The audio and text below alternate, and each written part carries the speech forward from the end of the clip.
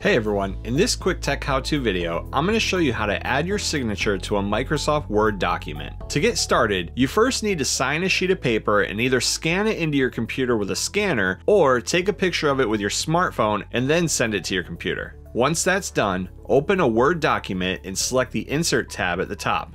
Click Pictures and then Picture from File. Browse to the image of your signature that you want to use and click Insert.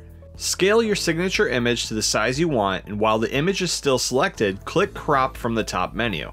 If you've unselected the image or if you don't see crop, you may have to double click on the image. Once crop is selected, use the crop tool to get rid of as much white space as you can. Now that you have your signature sized and cropped to how you want it, you can then right click on the image and select Save as Picture.